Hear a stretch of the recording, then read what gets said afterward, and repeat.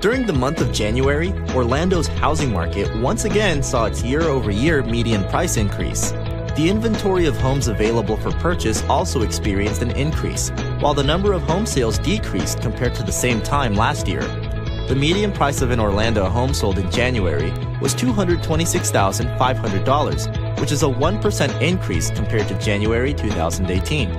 A total of 1,938 homes sold during the month, which is a decrease of 14% compared to last year.